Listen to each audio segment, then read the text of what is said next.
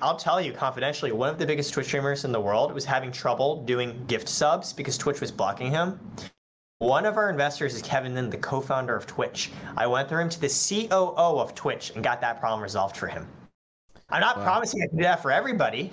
Kevin but Lin? Like, Kevin Lin, yeah, he was one of the I know. We met him once. It was a great experience. He's one of the best dudes out there. He was one of the very first investors we ever had. Dude, he's so cool. I'm telling you, we met him for 10 minutes. Great guy. Yeah, great guy. Likewise, I had a 15-minute call with Kevin Lin 2 years ago when we had nothing. And 15 minutes in, he was like, this makes sense, I'm sold. And that's how you know someone has a high degree of understanding and conviction in what you're doing to put money in early.